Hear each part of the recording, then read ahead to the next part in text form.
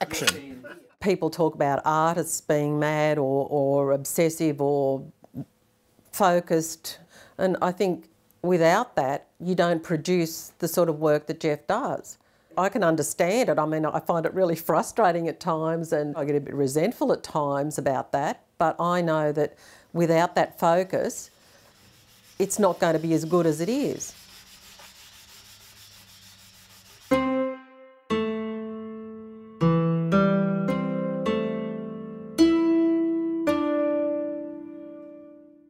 I was born in Corrokai in 1948, and then I grew up at Busby's Flat. And Dad was a sleeper cutter and a girder cutter in those areas. We lived in the mill house. I can still smell the teak being cut up even today, you know. Dad would bring home crates for me to work on, you know, like a fridge crate, which a fridge would come in.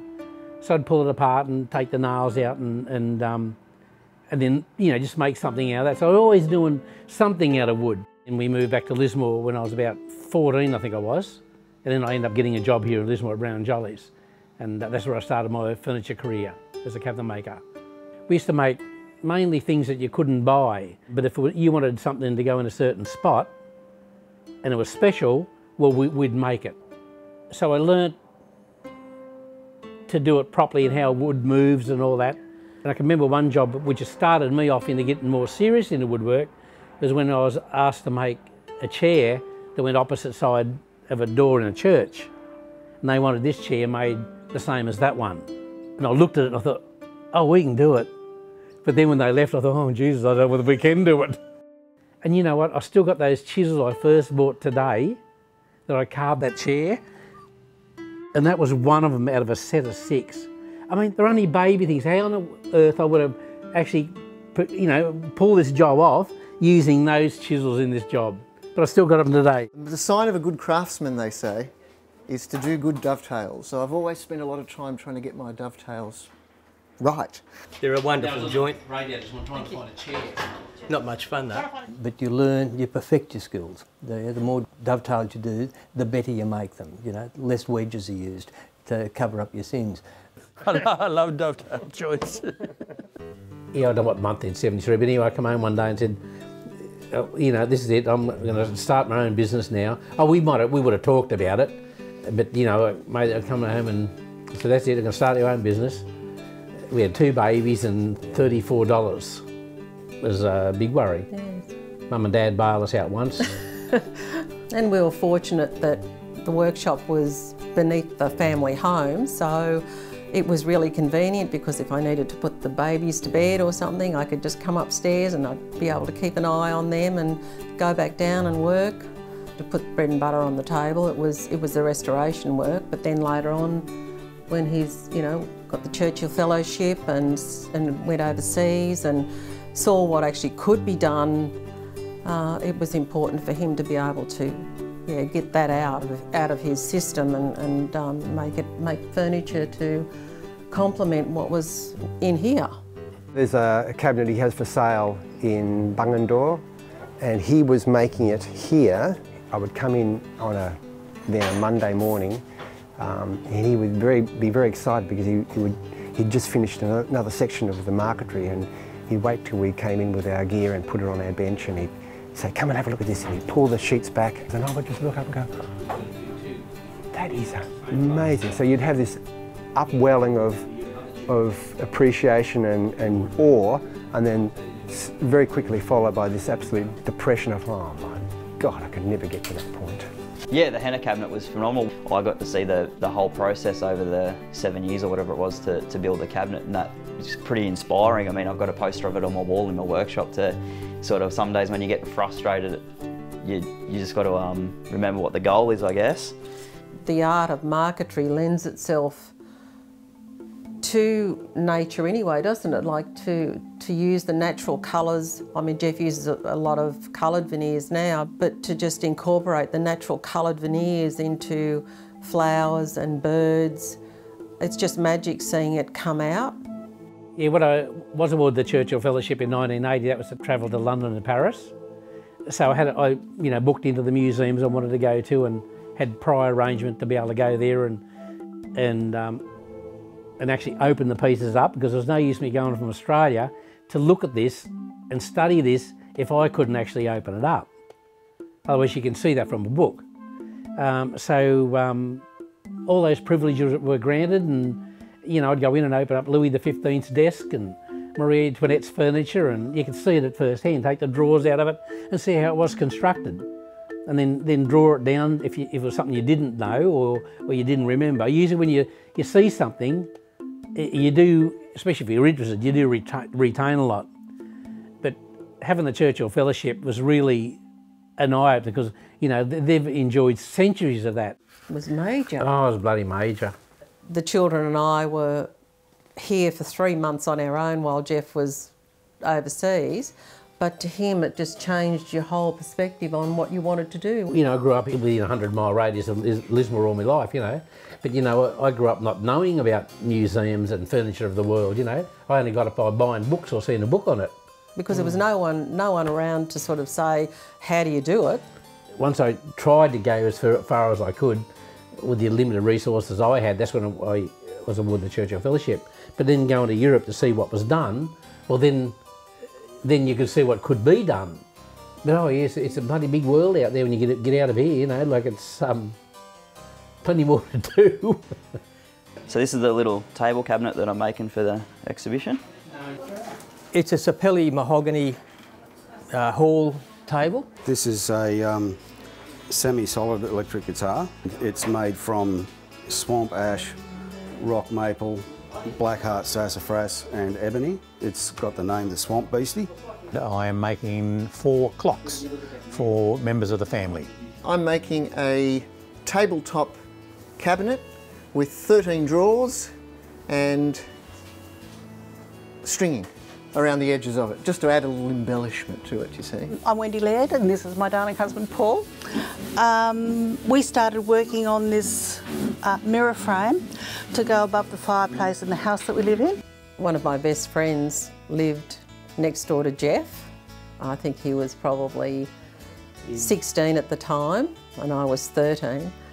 And that's where I got to know Geoff. And when I was 15, we started going steady.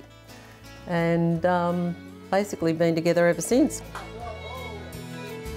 It's because of Geoff that I think we are where we are today. I try and wear shorts on cold days, but I can't. It's because Geoff's got big legs. I've got little spindly legs. It doesn't work. Some of the repair jobs, what do I do with this? Well, I suggest you just put some paper under it and light the paper and burn it. Well, there's a bandsaw. There's a bandsaw, right? No, I think we all go home happier at the end of the day than when we got here in the morning.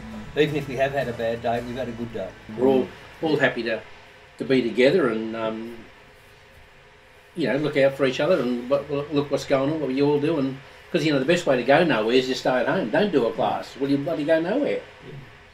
You've got to get out there.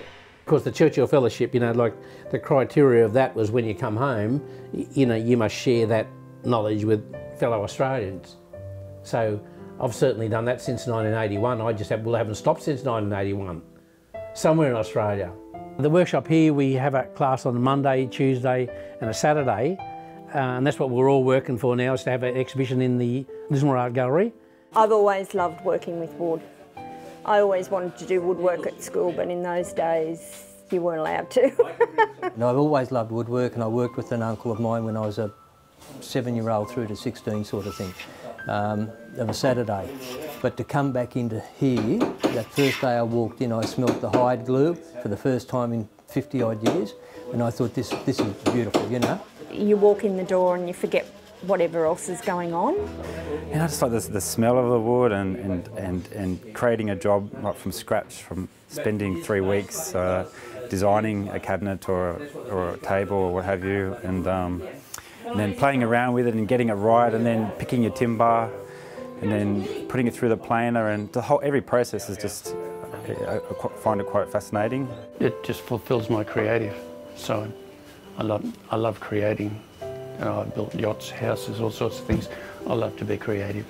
They make it, they polish it, they'll do the inlay on it, and you know, and complete the whole thing by themselves.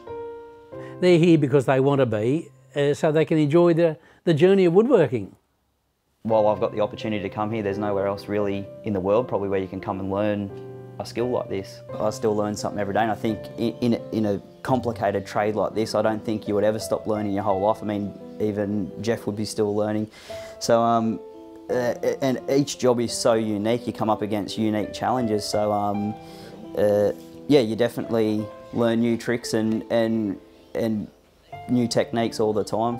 Black-hearted sassafras, hue and pine, black-hearted sassafras, it goes AB all over the shop. It's actually a reproduction from a pair that exists in the governor's residence in Sydney. I like Japanesey type things and that, so I found a picture and I adapted it to what I wanted, and that's how it's starting to come out. The look of it, and being, you know, Asian, you know, it's just a different added look to what we've got in the exhibition, having, you know, pieces from all around the world basically in their styles. Honey eater bird here, just on the door. It's going to have a vine with leaves and flowers running right down through here. We need to cut off what we don't want now and get it smooth, and then we'll reassess it to see how much and how we're going to finish it. Can't get a bit of water and the 2000 paper, and we'll cut off what we don't want, mate. So between the two of us, we get there. When you teach anybody, you can tell them what to do and how to have a certain attitude to do it. But then it's up to that individual if he can carry it off or do it. You get a lot of people who can do it good and do it well, but also, as well as have the skill to do it, you're going to have an attitude, a certain attitude, to throw it over the top. Geoff really enjoys teaching other people what he knows, but also just because you're good at something and you can do it yourself doesn't make you a good teacher. But that's something, the feedback I've had over many, many years is that Geoff is a really, really good teacher, and I think that's a real gift because not everyone can pass that on. I heard on the ABC radio one morning Geoff Hannah being interviewed by Richard Feidler. Well, it was astonishing that he was in Lismore, and I wondered if he did classes, because it would be absurd that someone like him would waste his time teaching other people. Geoff is a bit of a freak, in as much you very rarely get a person who is a master craftsman, an artisan, and a good teacher, and have a lot of strong social skills. Great teacher, and he's very amazing the way he can work with 6 people and get their projects in his head and be aware where they're up to. You know, to have somebody at Geoff's level to do lessons in Lismore was, I think we're pretty lucky here. You make it look so easy. It's a pleasure to know him. He's very patient and taught me heaps. He's very, very easygoing. No matter what level you're at, he's very encouraging with everything that you do. Top bloke. He loves a beer. Oh, Geoff is old school, and it's a delight to be with him, really. It's always a pleasure and a privilege to be here with him. I think it was that cabinet there, I think, would have been the first major cabinet, bicentennial cabinet. All the veneers all book matched, so it's all the same down there, but on the other side, it's the opposite. That draws the opposite to that one, so it's just how you lay your veneer out. When that was built, that piece, it went to the Opera House for an exhibition there. From 1980, when Geoff was away on the Churchill Fellowship, to 1988, when that was done, 8 years is a fairly short period of time to be able to produce something like that.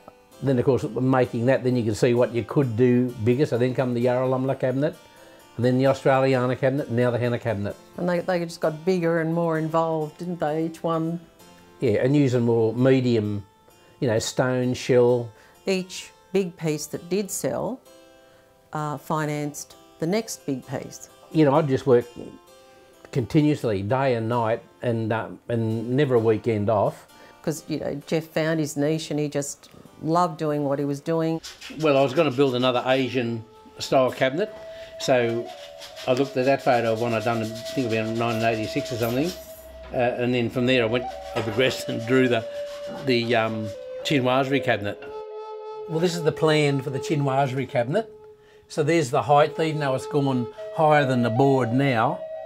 So once I draw it like this, and I start from the foundation here, then you come up and you sketch in what kind of mould that looks good. There's an idea there. To come up to where you're going to set it out for the drawers.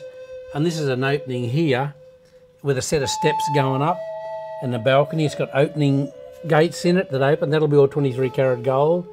The steps will be all faced in stone. And then you've got to walk into a dais where you can put a vase and a pagoda hanging there and a secret compartment in the back. Drawers, more fretwork there, and that'll be gilded. The top part will be gilded. One of the blokes can put one of those rats up there. Don't you hate them? These are alcoves in there, and I've got a little veranda that comes around here, and that's 23 karat gold there. That's a little hood that'll go over it. These are doors. These have got stone panels in here. Well, we'll have. This drawer will pull out to open up 2 more doors. This will be all covered in fretwork, veneered first, made out of walnut, then veneered, and then fretwork put over it. That's the back of the piece. You can see it's all walnut. Then I've housed that out, then put the grain running this way in Pamelia Macore, then made fretwork and put the fretwork back into there. Then in there, that C scroll down in there, that'll be 23 karat gold too. That's all carved out of there. I carved it out of Brazilian mahogany because it's beautiful to work with. Then that'll be all gilded. My wife, for my 50th birthday, bought me some chisels and said, now go and talk to Geoff and do some woodwork. And there was a 7-year wait. It took me 7 years to get a position. I love Geoff, yeah, so Mum found out about these classes and I love it, yeah. I enjoy coming to every class. I first came here when I was 15 and did work experience. After I spent a week with Geoff, I decided that's what I wanted to do. I lock off religiously at 10 o'clock, at lunchtime at 12 o'clock, afternoon tea at 3 o'clock. I don't care how damn busy I am, I take that time off. I love the morning teas and the lunches and the afternoon teas. I have a great old chat, which is just terrific. Our political discussions usually take place at morning tea. Politically, we're all very different. To have that company, and I mean, I join them for morning teas and afternoon teas 3 days a week. It's great because the topics of conversation that we have around that table are really educational. I mean, from, you know, it can be laughter and telling jokes and to really serious topics. So it's interesting and everyone's different. They're all from all walks of life. I love the interaction with them. Well, you don't come here if you're in a hurry. No. No. Imperial measurements. Yes, yes. You don't look at the clock. They're too young yet to change the memory. Yeah. They're still in inches yet. No, I bought an imperial ruler to try and learn and convert, but it's a bit like the shorts, you know. A lot of them have been with us for so many years. They started coming to class and, you know, some of them, what, 15, 18 years later, they're still here. So you get to know people and what's going on in their lives. And so, yeah, it is like an extension of family. Yeah, they're a great bunch of people. This group of guys have become the men in my life, really. I spend every Tuesday with them for 8 hours and they're family. Oh, they're a good bunch of people and everyone's interested in helping each other do better. This is named after my little brother. This is Ben. I adopted the Phoenix as the item to go up top centre. We had an interruption to our business program where we were burnt out completely, and so this is the family item as a memorial. It's just something to remember what happened. Sonny, our youngest grandson, he was here yesterday afternoon and wanted a chisel because he wanted to make a bowl. So we cut that out yesterday afternoon with the chisel. Now I'm going to show him how we can tidy it up and, you know, make something of it. Plane it all up and get it all smooth and do a little bit more, give it a lolly bowl or something. This is where it all starts, isn't it? Mum and Dad and Richie, they were my family. Dad absolutely loved what I'd done. I found out at 17 that I was adopted by seeing the adoption papers in an old tin. We never spoke about it since that day on, you know. with Dad, I mean, he got sick and died, and that was like any family, when you have a death in the family, it's a real blow. So when I made the Yarra lumber cabinet, that was made in memory of Dad. My brother died, and then Mum died, but when I'd done the Hannah cabinet, then it's only then that I'd done something about my adoption papers. So when the Hannah cabinet was built, that was for all of them, because I could have ended up anywhere, but I ended up with Ruth and David Hannah, who adopted me from Corokai, and then I had a brother. So that's in memory of them. I'm really happy with all the bits that I finish, and then I pass them on to somebody in the family. But I'm run out of family now, so I'm acquiring quite a few bits at home. I have some daughters who like old-fashioned, and I have another daughter who likes more modernistic to suit her home, obviously. It's my brother's granddaughter's 21st. When I showed it to my partner, she said, "Oh, that's ugly." She said, "That'll look great in your shed." As soon as the prospective owner opens the doors, well, it's a cascade of detail and fine art. And to have a secret compartment, I mean, well, that's like having a safe today. So you made it to hide things so no one doesn't find it. I do enjoy that part of it, but working out the mechanisms is hard, you know. But he's so good at doing these compartments and then working out how to lock and unlock them. And I say to him, I can't even remember how to get into these things. You're going to have to write me a little mud map, you know, and I'll have to keep it in a secret place where no one else will see it. But I've even forgot two myself. and you know, I just remembered Mother Day and I haven't cut the stone for him, so I've got to do that. And there's no book put out that's going to show you how to make a secret compartment in something you've just built. You've got to be able to imagine where you could put it and try and build that into the pieces as going along. And the hardest part is making it work, because some part might click into place here, but then the next stage won't let you access it for some reason. So it's a lot of downtime and worry of working out all the background on how to make these things work. Yeah, in each cabinet there's lots more of these secret compartments, and in the Hannah cabinet there's the last little secret hidey hole. It's embellished with rubies and peridots and, you know, sort of semi-precious stones, and it's horrible not to be able to show people this drawer because it's so gorgeous. Yeah. And the one now, the secret compartment in the new one, the chinoiserie cabinet, yeah, how one part of that unlocks is just, it's just. I don't think it'll ever be found, will it? I don't think this one will. It'll be hard. Just what you got to do, you know. And of course, once you know, the first thing everyone says, "Oh, I would have worked that out," but by Jesus, no one tells you. You're not going to work it. It's hard to keep a secret. A lot of. I mean, a lot of them are. A lot of them, like some of them I show, because you know I just couldn't bloody help myself, you know. But the ones that you show, like no one ever sees how you unlock them and how you lock them again. But every little secret compartment is a work of art in itself. It's not just something that's half finished or anything. It's always beautifully finished, and it's always embellished with stone or marquetry or something. You know, each one is very special. It's not just a little hidey hole somewhere. Some of them got, you know, bottoms of stone. So instead of having the drawer bottom of timber, it's cut out a slab of stone. There's a lot you don't show that is only for the buyer. Otherwise, it's not a secret compartment. But of course, with some of the secret compartments, once you are told where it is, and you might know how to undo it, you know, give yourself a week's time. You are not going to be able to, because you'll forget the process of it. This one here now, if I don't sell it soon, I'll forget where they are myself.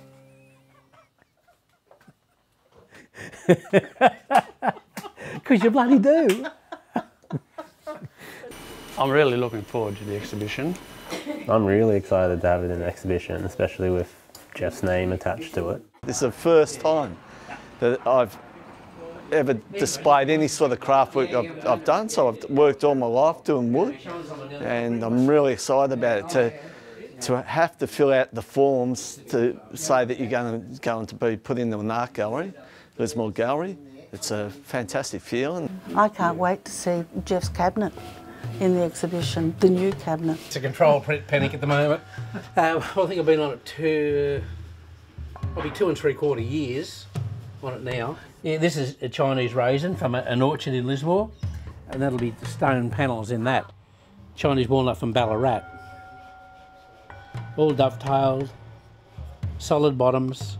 Okay, just turn around that way and look that way for a minute. Oh. Look that way. No, come on, you got to turn around a bit. Oh, it's got to be secret. Okay, you can look. You can look. It's all done. When you do make something like this, I mean, yeah, I'd rather keep it than sell it. And that's what might happen too, you know. So I never make nothing that I can't live with. It's up for sale. Yeah. I put a high price on it because I don't really want to sell it, but I think my children would love this. Yeah, an immense amount of pride in the woodwork, and makes it very hard to sell it. But if you want to do it more and get more and more tools to go eventually out on your own, you're going to have to sell all the stuff you make, no matter how much you like it. You make it because you love it, but you always still think you bloody own it as well.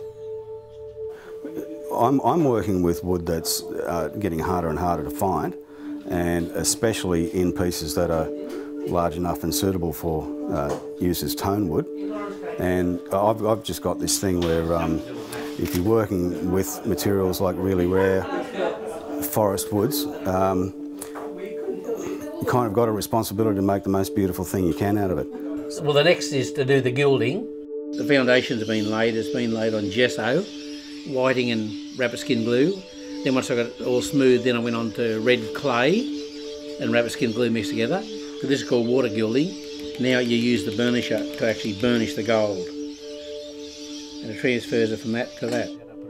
Gold on your nose. The satisfaction you get from making something that you've designed is fantastic. If it has a purpose, so it has a purpose. If it doesn't, well then looking at it as a purpose. You know, it's there for beauty. So what I'm doing here is removing the glue and I want to put the little flowers in the centres here. This is the last bit of marquetry I'm putting on. It's 40 hours work just on this piece here. I don't know why I chose daisies. They've got so many petals. I think there's 16 petals in each of those flowers, and I think there's about 10 there, and I've got to do another 30, so 30 times 16. It does drive you a little batty after you've done 3 days straight. I've put it all together, about over 10,000 signatures in here of people signing it to say what they thought of the Australiana cabinet, whether we should keep it in Australia, you know. Wonderful workmanship, amazing craft and detail, fantastic, congratulations. Hope it remains in Australia. All those signatures meant nothing at the end of the day because it sold during the Olympics and went to Antwerp. I had to write a letter to the cabinet to put it away in a secret compartment for the owner. So I wrote it on a letterhead from Rubens Hotel. That night wrote the letter, you know, and although I can't remember, it was a whole page. You know, I remember, you know, just saying what a pleasure it was to make you and how good it was to work and the fun we had together and watching the people laugh and cry. So I signed it and put it in the... you know. You think if anything should have stayed in Australia, it should have been that cabinet, you know, and now, as Geoff said, the Hannah cabinet, it'd be nice for it to stay here too. I'd like to keep it in a public place somewhere, you know, and it's not me saying that as well, it's the whole public. Would like to keep it in a public place, but to do it, well, it's beyond me. At one stage, I remember doing a mirror frame, and everything was going wrong with it. The veneer didn't go down right, and then when you polish it, then it'd blister. And then I'd put it down again, and something else had happened, and this had happened, and you know. And it was when Mum was sick too, you know, which I had that on my mind, I suppose, too. But anyway, that was a part of it. And I remember one day I just got it and walked out there and just smashed it on the bloody ground, bundled it up, come in, cut it, put it through the bandsaw, cut it all up, threw it in the bin. On your splitter. Because you look down on this cupboard, so we yeah, like whatever they're using, you know, explain where it's from or what it is, and you know, it's just not some common cheap grown stuff. This is all right for making pallets out of. This is stuff we put into furniture that hopefully graces someone's home for, well, as long as it takes, you know, like as many years you can keep it around. That's myrtle from Tasmania. And this here is elm, also cut from Tasmania, English elm. And up here we've got one of our rarest woods in Australia, that's Queensland walnut. Mainly only done in veneer hard to get in solid. And how many years does this shed of timbers represent? Since about 1975. There'll be pieces going back even earlier than that. We've got Brazilian mahogany there, American white oak, and that's Wengie there from Africa. All my little babies in here. All the little precious things. The items that we make today, our grandchildren's grandchildren will still be able to use them if they're looked after. Yeah.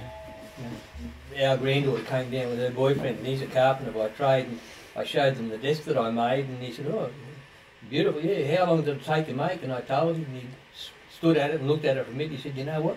You've got too much effing time on your hands." I remember I was teaching down at the Blue Mountains, and we're doing marquetry down there. And what I didn't know, I bumped the bloody phone somehow and rang Rhonda. And here I am going, gently, gently, gently, take it easy now. Let's go steady, it'll be finished when it's finished. And so I knew what you were up to.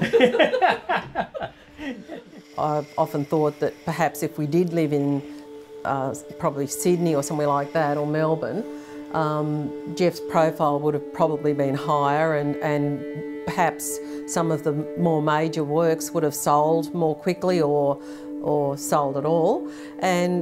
But you've got the lifestyle here, and you haven't got that hustle and bustle, and I think to work in this environment is fantastic, and I think that's probably why our area does attract a lot of people, artists and sculptors, and you know, I think it's just a great place to work. It's a great place to live, you know. The only thing that worries me here is if I go away is flood, because the biggest flood was 6 foot in the workshop. So you get all the machinery's got to get taken out, and of course I'm a lot older now than what I was in '74, so that is a worry. But you know, but to move, where would I go? I'd have to go to an industrial estate or something like that to work, you know. So I'll see the time out here. This gallery sits on there. That's what I'm working on now, the stone for here and there. This is where the Chinese writing stone goes. Yeah, that Chinese writing stone looks beautiful in there. I'm polishing these pieces at the moment for the doors. Then the basket here is in ebony and burr walnut. And that stone I did yesterday, it's going in these drawers. So those doors now have stone sides and a stone back. The steps, they're going to be faced now in jasper. And then you open the door and there's a dais up there, which I've made it, but I haven't done it in stone yet. It's a beautiful coloured green going in there. This all comes apart. So I had to cut that by hand and make all that, make the hand railing, and the gates open.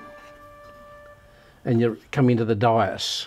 I just put my hand there because there's something I don't want you to see. There's another facade there to go in there yet. That'll fit in. That fits in there. Is this the ultimate Barbie house? Yeah. This little piece here sits on top of the pagoda there. Then the fretwork gallery goes up on top of that. Then that in turn sits on this. So that goes up on top first. And then you've got the pagoda that sits up on top of that. Yeah. But that'll go on there, so that's what's creating the extra height above that. Yeah.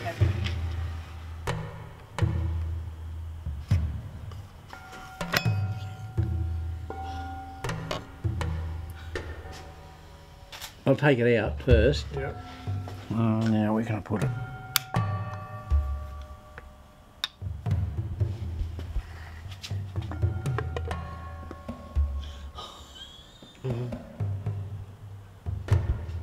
There's drawers in there.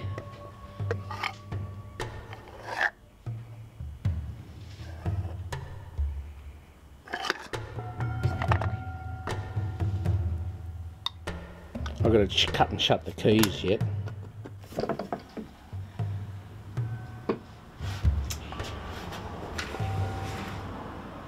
That's the flowering plum tree with the Asian long-tailed flycatchers.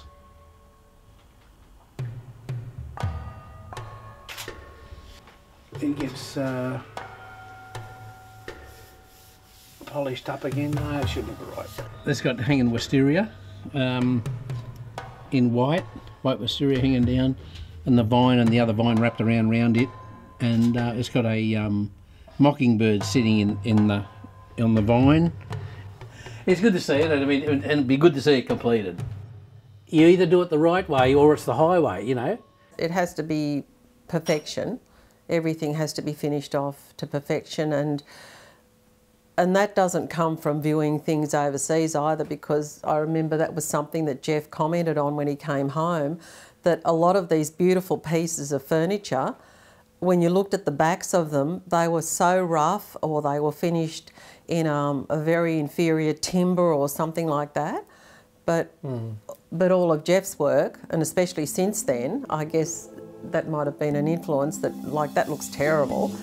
My furniture's going to be finished off to perfection, and everything is. And he does make the students do the same thing. I sometimes pull back a little bit, where Geoff wants to keep going, and I've got to put as much as I can into it. So I sometimes, yeah, we differ on that point a little bit. Oh, well, it's a bit more imaginative. You know, when you got a tall drawer and something, you pull it out. We look up underneath it, and there's the eagle, or there's the owl, or something. So it's a way of putting more work in something too. That's why I love working on a cabinet that's got doors and drawers, because on a door you've got two sides to work on. If you just build a table, you're limited to how much work you can put in it. The bottom and the insides of everything are done just as beautifully as the rest, even though you'll never see them, because Geoff insists that even the bits we don't see have to look lovely as well. Some things you can let go, but no, I can't. Even though it's a pain in the bloody arse. Sometimes you think, well, look, no one's going to see that, Geoff. And he goes, yeah, but the job's worth doing properly. When you go out, you don't bloody put clean socks over dirty feet, so... After about every 5 coats of polish, you've got to go back and sand it. What you're doing is you're sanding off the hills and retaining the valleys with the polish. So eventually you'll end up with no hills in it, but polish filling all the valleys and a nice smooth surface, without it looking like a plastic coating. You see it come alive when you put the French polish on it. Yeah, that talks to you. It really does. My focus isn't on making money from it, it's being a perfectionist. Could always try and make things that'll last forever. I know that's not possible, but... It's not unusual for people to actually cry, like have tears in their eyes and cry, is it, Geoff, when they see the work. And as Geoff said, like when you're living with something, you're working and you're living with a piece, it's not really until it's finished and other people see it that you get a different perspective on it, because you can get so familiar with something that you think, oh, is it as good as what I thought it was going to be? And then people give you this input and you think, oh my goodness, it really is special. That's what I tell the students here, you know, you make something and someone comes in to see what we do. If they're happy, well, we'll send someone away happy in the world. Quite a few people get emotional. And of course, it's a good inner thing for your life when people come along and look at something that they're happy to look at. You know, it wouldn't matter whether it's an art display or a flower display, you know, like you're making someone happy. You're trying to make the world better. I teach what I do to everyone, but what you can't give that individual is the enthusiasm and the fight or the love of it.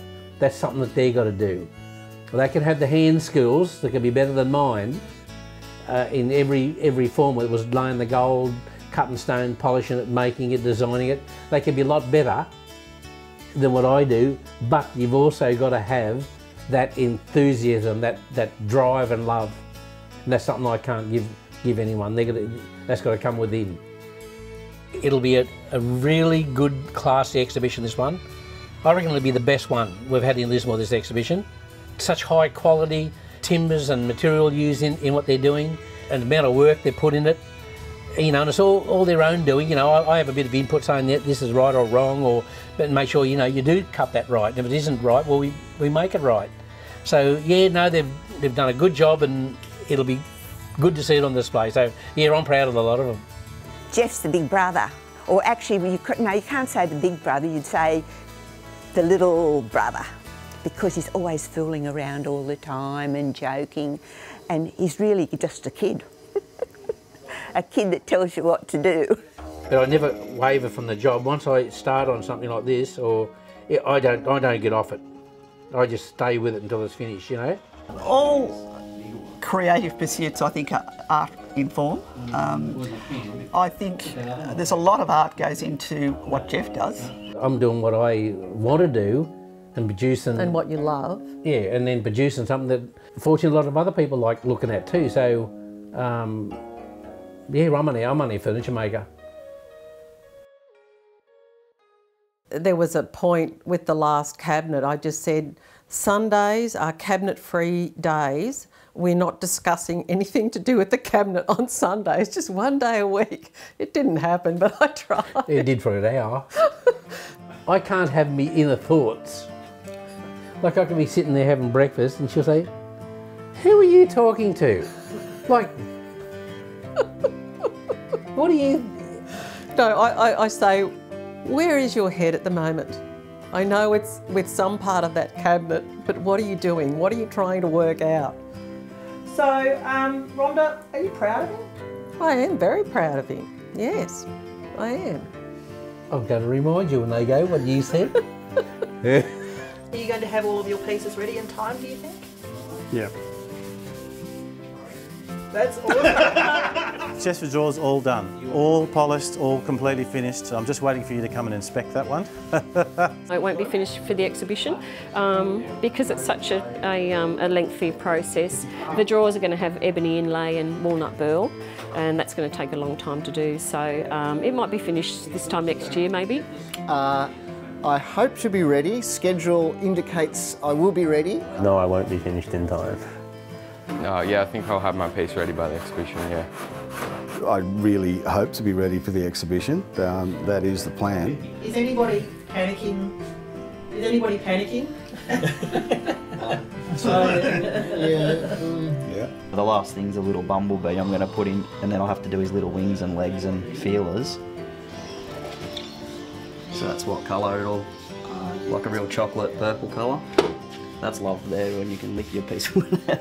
Geoff will tell you it's not an easy trade to crack into, and I mean you have to be pretty dedicated to make it, but hopefully that's the plan. But I mean, will anyone ever get as good as Geoff? I don't know, but if I could be half as good as Geoff one day, by the time I retire, I'll be pretty happy, I think. When you make something, and you know, like, it might have a certain amount of detail in it, but when you finish that, you think, oh, I can expand on it. And that's probably where I am today, where when you do make something, you just keep expanding on it and make it bigger. And of course, the bigger you make it, the more work you can put on it. I've got to be focused, which I am. I wouldn't call myself mad, but I am focused. Once I start, well, that's it. I don't let it go until I'm finished. You know, I'll keep it going. I don't lose interest or enthusiasm on it because it's something I want to do. So, but if I don't do that, the bloody time will come and go and it won't meet the deadline, or it'll never get done. You know, even now when I start a job, I'm bloody worried about dying halfway through it. That's a wrap. That's a wrap. If I were to buy something for Rhonda, I'll buy something I don't like and she'll like it.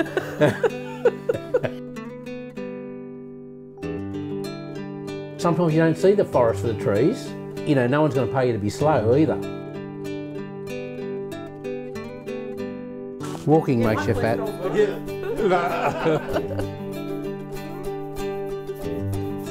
Well, wouldn't it be funny to sit a bloody big panda up in there? All the blood went out of my face. I nearly fainted. I thought, I can see it falling, you know. Are you going to end up as crazy and obsessive as Geoff? Hope so.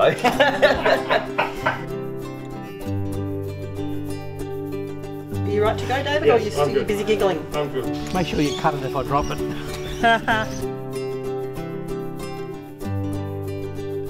I could learn you some more words if you were around here too. What happened?